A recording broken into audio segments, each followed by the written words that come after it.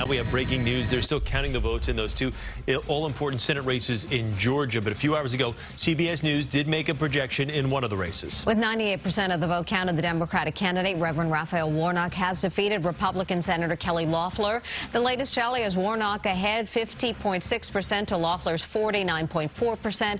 Warnock spoke last night. We were told that we couldn't win this election. But tonight, we prove that with hope, hard work, and the people by our side, anything is possible. The other race remains too close to call at this hour. With 98% of the vote in, Democrat Jon Ossoff leads Republican Senator David Perdue with just over 50% of the vote to Perdue's 49.8%. The results come as President Trump and his allies look to disrupt today's certification of November's presidential vote. CBS 2's Debra Alfarone has more from Washington.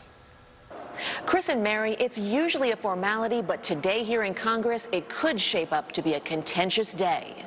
Thousands of President Trump supporters have come to Washington, D.C. to protest the electoral results in a joint session of Congress today. The electoral vote count is usually a formality, but today more than a dozen Republican senators and roughly 100 House Republicans plan to contest the results from 3 to 6 battleground states. They're supporting President Trump's unsupported claim of widespread voter fraud. What usually happens is that lawmakers read the results from each state. Then the vice president announces the final tally. But it's not clear what Vice President Mike Pence will do or even can do.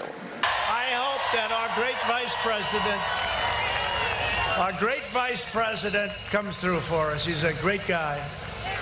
Of course, if he doesn't come through, I won't like him quite as much. That was the president at a rally in Georgia on Monday. He followed up that sentiment yesterday, tweeting falsely that the vice president has the power to reject fraudulently chosen electors.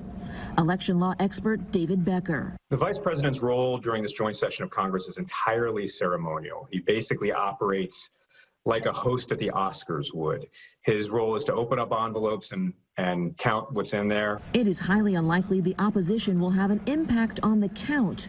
The Democrat-controlled House is expected to vote down the challenges. Several Senate Republicans have also spoken out strongly against the objections. And the debate could go on for 12 hours, maybe even longer. On Capitol Hill, Debra Alfarone, CBS 2 News.